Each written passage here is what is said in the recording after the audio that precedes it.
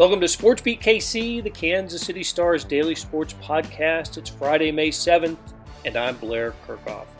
We're talking soccer today with our experts, Trost and Shaun Goodwin, starting with the NWSL Legends Field opener earlier in the week. KC Woso lost the game, but won when it came to environment and setting.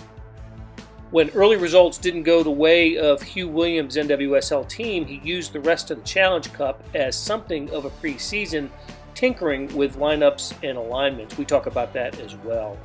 After a break, we switched to Sporting Kansas City and their next game against Austin Football Club on Sunday at Children's Mercy Park. Austin's an expansion team, so you figure a season or two to get their act together, but no. This team brings a 2-1 record to Kansas City, not to mention old friends Matt Besler and a coaching staff that includes Josh Wolf and Davey Arnaud, former Sporting and Wizards players. So should be a fun homecoming on Sunday. Okay, let's get started talking NWSL and Sporting with Allie and Shaun. So we're doing our little chit-chat before we start recording, and it's always fun to do that with Allie and Shaun. But to be honest with you, I've been listening to you guys for the past half hour because I just finished listening to the tape of Hugh Williams and Michelle Vasconcelos. Am I pronouncing her last name right? Vasconcelos? Yeah. Spot on. Okay. Although I understand from Hugh Williams, it's Murph to the to players on the team because Murphys are maiden names. So yeah, I have. Let's talk about the media availability for KC NWSL. I liked how Hugh Williams framed what's happened over the last few weeks as preseason. I think that's a smart coaching move, kind of a good psychological move too. When your team didn't advance in the cup, and look, there were there are certainly reasons to believe that experimenting with lineups and combinations, that sort of thing, Allie. But I think it's smart to frame it as it's preseason soccer. Yeah, and especially for a team that underwent so many changes, right? I mean, new city, new coach, different pieces coming into the mix. And really, I think the biggest benefit to approaching it that way. And of course, he was very clear that they were still going to be very competitive and aim to win. But, the biggest thing that hurt them was that they were without so many players on any given week or game because of international duty and injury. And so when you're dealing with such a, inconsistency as far as player availability is concerned, you do have to get creative, which on one hand allowed them to see different player combinations. It allowed them to put different players in different positions. And so there was, I think, a lot of knowledge gained from doing that. And now will potentially put them in a more advantageous position going into the regular season, having gotten to see maybe some players that they wouldn't have otherwise gotten to see if they had approached it in a different way. And if they had more of their veteran type players, some of those international, the players who were serving international duty, who might have more solidified spots in the starting lineup, them not being as available, allowed some younger players or some, more second string type players to get minutes and to show, the coaching staff what they've got. And now I think Hugh and his staff have a good idea of what this team is made of, where the holes are, strengths, weaknesses, and maybe some positions that they might need to fill as the season goes on. Well, I think you put it right in that it was a smart coaching move, smart coaching legs. In that, I completely agree with you as well, Ali. It's a mix between, I think, at the end of the day, this is a team that, yes, they were in Utah, but, new players have came in, different coach, different scenario. We've kind of been over all of that. And I think, especially for this kind of early season tournaments, KC NWSL and Louisville as well, who didn't win a single game. Both of those teams kind of get a little bit of a pass in calling it preseason tournaments, I guess, just because it is it's the start of the season. I've argued it should be spread over the course of the season. Personally, I think it'll make it a lot better. There's like a break from league play, but as Ali was saying, it's a chance to test players, lineups. If you're missing players, it's a chance for some of the younger girls on the team, younger women, I should say. Yes, as Hugh Williams insisted, you said. Yeah, and Peter Van Mies got in trouble for as well on social media. But it's hard though, because girls is like the equivalent of guys, right? So it's like we say guys and it's, whatever. But the women. I didn't think it was an issue, but people have been getting angry about it. So I need to get better about it myself. So smart coaching moving, they pick up 1 point out of 12. I mean, after the second game, I think it was, Hugh was calling a preseason tournament. So I kind of think he realised at that point as well, there's definitely some things to fix. And the team has absolutely looked better game by game. I think the low point, honestly, was probably a Chicago first half. That was tough to watch. It's only been up since there. And I think the club should be at least disappointed to not being leaving with at least one win. But hey, it's over. Clean slate. And we go again with Louisville. Well, and I won't, I'll give him credit for mentioning that he thought they underachieved a little bit as well. He used the word, thought we underachieved. Yeah. So that's being honest and fair too, don't you think? Yeah, no, it is. I mean, I guess, just looking at the slate of games they had, Portland is always going to be hard, even with the players missing for both teams. Chicago, good team, but again, you take a late lead, then you slip it up in the final couple of minutes. Houston, tough again, and then the most recent game against the Rain, I mean, they were a better team. They kind of dropped off a little bit in the second half, but you're taking early leads, and they could have scored 2, 3, 4 goals.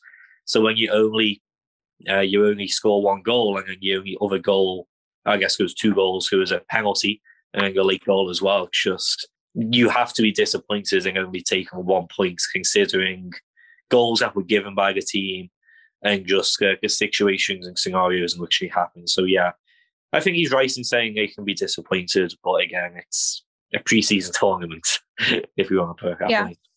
Well, and I think especially that last game, and maybe it was said with a bit of that, most recent game in mind, where Amy Rodriguez did have quite a few opportunities to put some early goals away. And, that'll be, I think, that was something Hugh talked about in his press conference, was that, they've got to get better to getting out to not just a 1-goal lead, but, put it home, get a couple more to really make it hard for teams to come back. And then, defensively, the back line has gotten better and more cohesive. And again, that chemistry, I think, is another thing that as the season wears on, as players are consistently available, not just in training, but on game days, it's going to show in the results. Mm-hmm. I thought the Mal Weber goal was a thing of beauty. I watched it again last night, and I was just like, rewind, press play. It's just, I mean, the way that she's able to just even create just a little bit of space for herself with so many OL Reign players around her. And then the setup from Victoria Pickett was just fantastic. And that's something too, a strength of this team is their quick transition play in the midfield and ability to spark the attack with the speed of Lola Bonta, with the speed of Victoria Pickett and others. And then if you've got a player like Mallory Weber and Amy Rodriguez, of course, you have to throw her in the mix there as well, and some of their other talented attacking players. I mean, that goal is a difficult one to score. And I mean, she made it look way too easy, because that was not an easy angle. It was just amazing. Like, I love that goal, and I want to have it up on my wall on a loop all the time to watch. Yeah. You summed up, Ali. I feel like I tweeted out at the time, she had no right to be scoring with that many players around her. And I think the impressive thing is too, when she cut back, it wasn't like she was, striking a ball coming towards her, or a ball that has a lot of speed on it.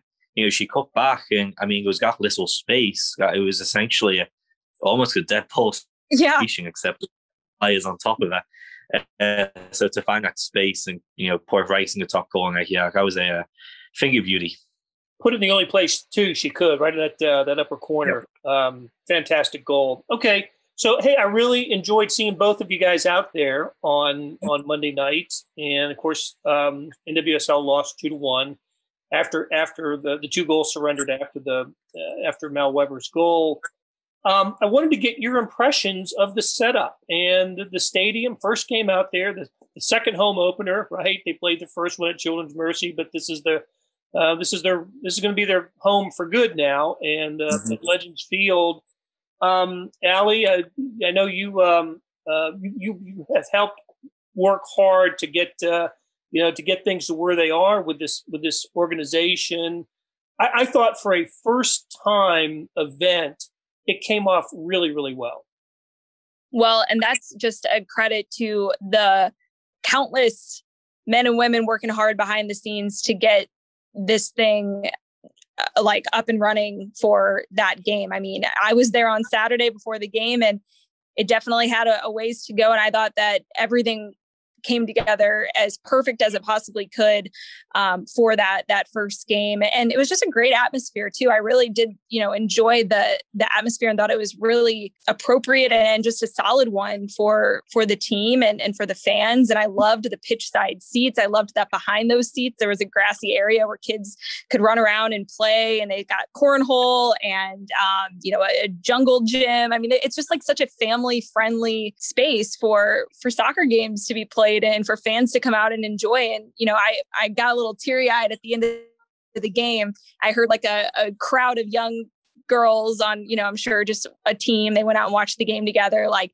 even after the game was over, they're all leaving and you just hear their faint voices like KC Woso. And it was just like, it is as much as, their fan base will range in age and gender and demographic, all these different things, these women on this team have said time and time again how important it is to them to inspire that next generation of players. And you did see so many at both games, so many young female soccer players out there and looking, to them as idols and hey, I could do this. And so I just thought that like the atmosphere was amazing. I know that kind of got away from just like the space itself at Legends Field, but no, I thought they did a fantastic job. I'm excited to see as, different changes are made and things kind of get finished and ready to go, what it looks like. Cause I was really, really impressed. And more fans allowed in with the yes, when you start lifting the restrictions because of COVID. I want to get your thoughts too, Shaun, but first I want to add on something that Allie said. I'm an old sap. I got choked up too a little bit. I'll tell you when it was for me. It was after the game, after the team had done their circle meeting at the, and both teams are doing the meeting. So the KC Woso team breaks up, and there's a lot of milling around, right? But I had to look her up because I didn't know who she was. But it was a player, Katie Bowen. Mm-hmm. She went right over to the stands and was signing autographs and posing for pictures and had the biggest smile on her face for everybody. And it was little girls and parents. And she just could not have been more accommodating. And I don't know what I expected. But it touched me. Someone who, has had kids that have gone through soccer programs, and we've taken them to games over the years, that sort of thing. And it was a great moment of connectivity between player and fans. And I just wanted to recognize her. I just thought she was everybody who asked for a photo or an autograph, she complied. So a couple other players came over with her afterwards, but she was the first one there and was doing it longer and with a big smile on her face. So shout out to Katie Bowen. Yeah, no, that's good to see, Blair. Well, back pre-COVID, that other world we lived in.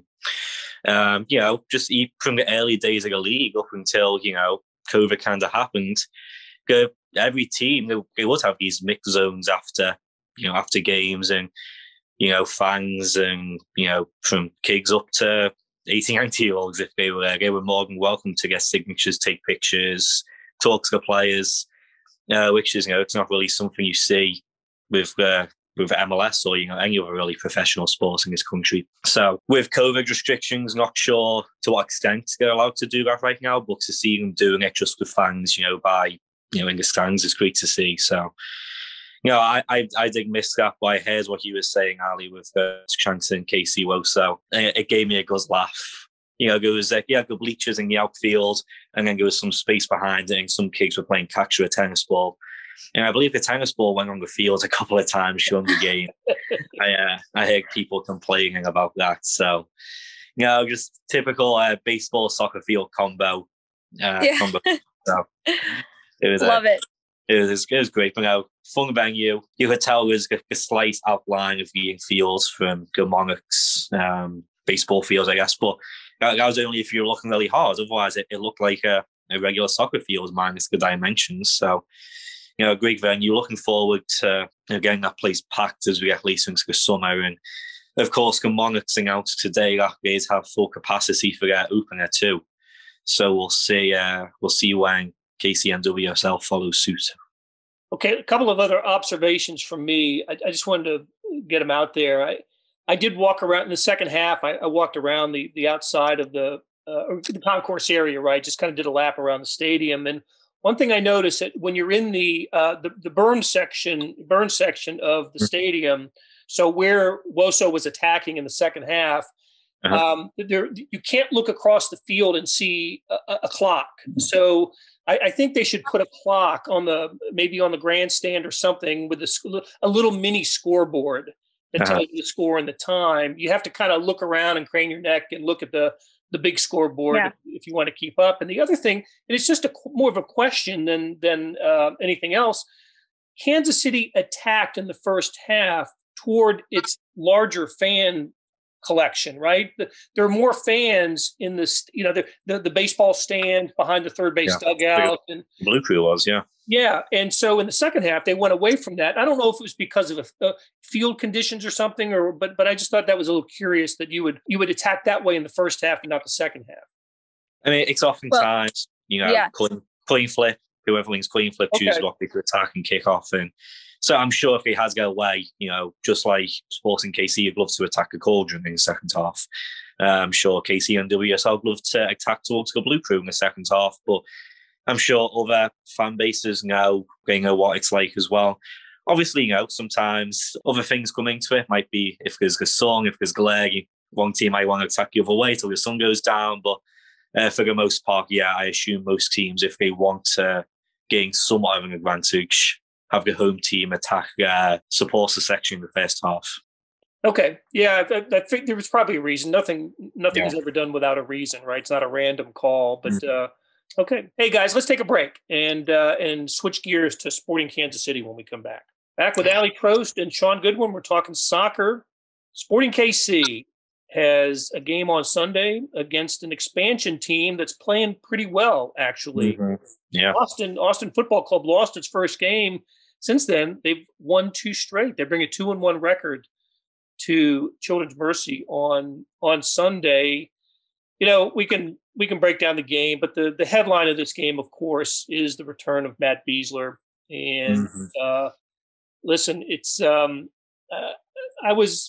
I don't know what you thought about this, guys. It's a business decision, to release Matt, and in pro sports, it happens all the time, right?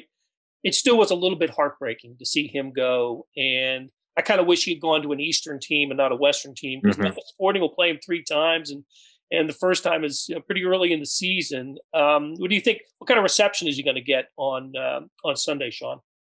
Yeah, I mean, you say it's a business decision. Look at Albert Pujols today. Yep. Players age, and the organizations decide to move him on eventually. Obviously, hurts a little bit more for Sporting KC, and that Matt Besler is a Kansas City guy. But I think when he comes back here, and I wrote about it. I did a top 10 things to look forward to for the season, and one of my things was Matt Besler coming back. I know, especially in soccer, you don't really at all applaud players from other teams. I mean, I know for me, for the Blues, David Backus plays his last game, Enterprise last night, and when Pujols returns to St. Louis, he always gets a round of applause, but not really a thing in soccer nowadays. So, I think for what Matt Besler's done for his team, his years of service, both as captain and non-captain, the trophies won, I think, he should, and I'm sure he will be welcomed back with open arms. So that'll be great to see. And then, of course, you have Josh Wolf as well. Head coach, his first head coaching gig, actually. And it's funny, as the Sporting KC beat writer, I unfortunately never got to actually watch Josh Wolf when he was in Kansas City. Because, he moved on in 2010. I moved here in 2011. I remember when I first found out I was moving here, which only would have been probably late 2009, 2010. I started a FIFA campaign with Sporting KC. At the time, the Wizards And I always say I was so disappointed. I was excited to be a Wizards fan. And they changed the name my first year here. I was so disappointed.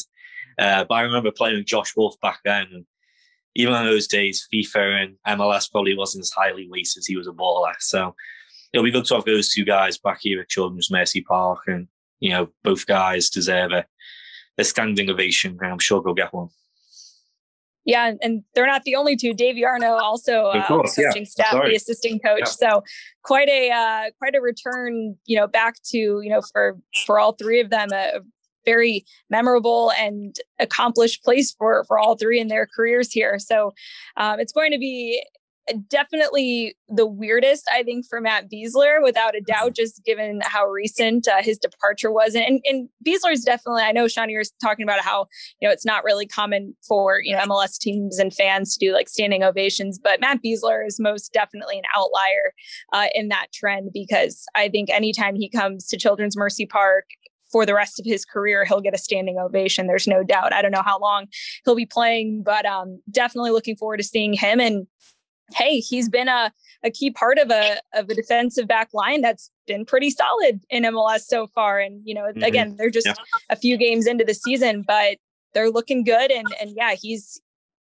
not, he wasn't playing much with Sporting Kansas City in his last season with the team, but he's been a huge part of this Austin FC team.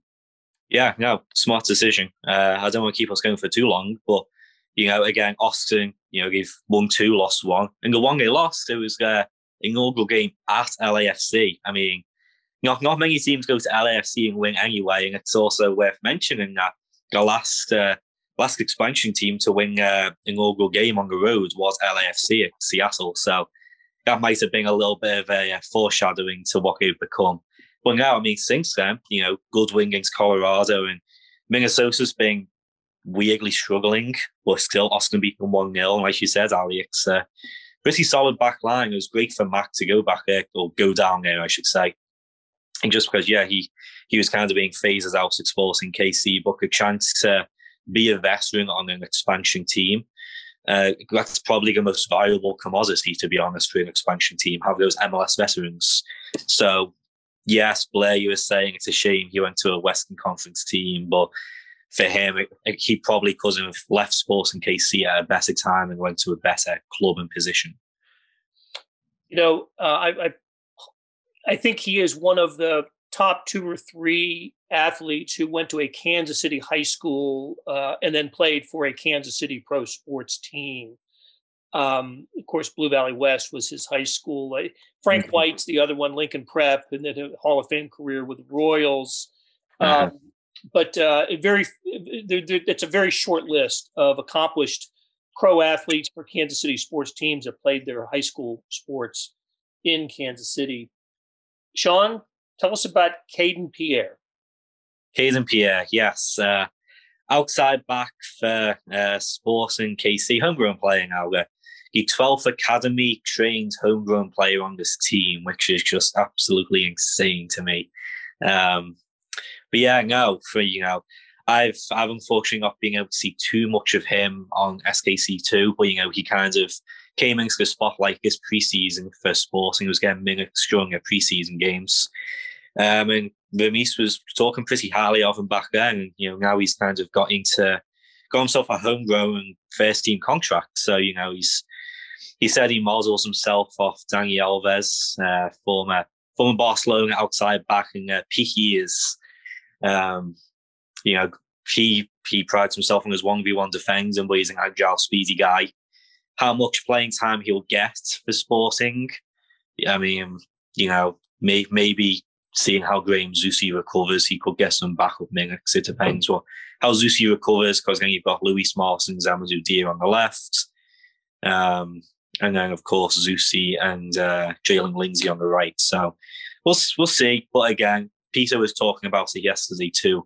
These guys get homegrown contracts. It doesn't mean you're going to jump into the first team and start playing a bunch of minutes. It's got a chance to prove himself, keep playing for SKC2, keep up those high level performances and break their way into the first team over time. Yeah, well, and it's a good add too, Shaun, like you mentioned, with Zusi coming back from injury. Amadou Dia had been out, as well. looking pretty thin there. What happens? And he, Pierre's a player that's versatile. He can play on the left. He can play on the right. He's speedy, good, in the attack, his recovery ability, and like you mentioned, that one-on-one defending ability. So a player with a lot of upside and someone who, because of the current status of, the injury situation on the roster with that position in particular, he could potentially find himself getting some backup minutes, but looks like Graham Zusi's been recovering, and we'll hear more from Peter Vermees on Friday, but potential that he's back and ready to go. Mm-hmm. So we talk about motivation for people like Matt Besler, Josh Wolf, and Davey Arnaud. There's a little thing called wiping the bad taste from the mouths for Sporting KC this week after their last result, coming off a 3-1 loss at Salt Lake. That was got off to a good start, but man, to lose that one. How about just a quick synopsis? What happened that night? Yeah, it's. You can't really hold over Sporting's head. I mean, yes, they did not play very well after that first half hour. But, obviously the Sporting KC Salt Lake rivalry has been a thing for a long time now. But even aside from that rivalry, Salt Lake is always a difficult place to go. One, just because of the fan base, and of course the altitude. And then when you do that in the third week of the season, it's a tough ask for anyone. And I think, Sporting started strong in the first 30 minutes. They were kind of running Salt Lake off the pitch and, grabbed the goal. And then just, I think, early season fatigue plus the altitude kind of took over, to be honest. And if you want a really quick tactical synopsis, I guess, Sporting weren't really paying enough attention to a couple of good midfield players for Salt Lake, and it kind of makes Sporting pay through balls to guys like Krylich and I'm forgetting a goal scorer now. Who scored 2 of their goals, Ali? Rubio Rubin. Yeah, Rubio Rubin. He was wide open on the back post for their third goal as well. So not great marking, not great closing down the midfield players, but I think you can just kind of chalk out to early season fatigue in a very tough environment. And also, too, I mean, it was their earliest game that they've played so far, too. So, there's different preparation, I think, when you play at 7 p.m. or 7:30 p.m. versus playing an afternoon 1 p.m. game. And then you couple that with the altitude, the travel, I think some of those things played in for sure to the fatigue that we saw in that second half. But, even still, just some things to improve upon for Sporting Kansas City moving forward. And I think the midfield play is definitely one of those things. But, they're also seeing players that are working back from injury. We saw Johnny Russell. We saw Alan Polito playing more minutes, but team still without Isimat Marin, who, we've seen be really solid for them defensively across that back line and in the center back role. So curious to see what the starting lineup looks like, because as players become available, who's going to, work their way back in the starting lineup as a starter, as a sub. So it'll be interesting to see. Before we finish, can we just rename this show or this podcast the Gianluca Buzio podcast? Because I'm going to talk about it again. I think we do every week, but I think he does deserve special mention for his invisible assist, I guess you can call it, for Sporting's goal. Great run. I tweeted it out. A less intelligent player, Shelton plays that ball across, and someone who's a little bit more greasy, a little bit less intelligent. The ball was a little bit behind Buzio, but he still could have got a good touch on it, tried to take it into his stride and try and squeeze through 2 Salt Lake defenders. But 18 years old, and the kid knows that. I've got Alan Polito, designated player, behind me on my left, and just let the ball go. And easy opportunity, easy goal for Polito. So Buzio doesn't get the assist on that, unfortunately, but the goal doesn't happen without him. So shout out Buz. Mature beyond his years, for sure. All right. Enjoy our conversations. We go for 30 minutes a week. Allie, you go for 2 hours on Saturday. Tell us when and where they can find you. Well, this weekend, I will sadly not have a show. I am having a little Mother's Day celebration. So I'm off this Saturday, but I actually have something exciting in the works for that weekend show. So stay tuned for more on that. But you guys know I love soccer. It's soccer season. So if that maybe tips you off to anything. But yeah, you can catch me other than that, just mostly on game days, tweeting about the games, on post-game shows, pre-game shows. So looking forward to being able to share more as we get closer to the regular season for KC NWSL and more into the Sporting Kansas City season. Of course, Shaun Goodwin is a mad tweeter as well during games and throughout the week. Yeah. And you can find his stuff also in the print editions of the Kansas City Star and on KansasCity.com. Shaun and Allie, thanks, you guys. We'll talk to you again next week. Sounds good. Thanks. Thank you, guys. That'll do it for today and this week on SportsBeat KC. Thanks to our production staff of Derek Donovan, Beth Welsh, Monty Davis, Jeff Rosen, Chris Fickett, and Savannah Smith. Big thanks to Allie Trost and Shaun Goodwin for stopping by and talking soccer. Links to Shaun's stories can be found in the show notes and on KansasCity.com. Hey, we've got another deal for you.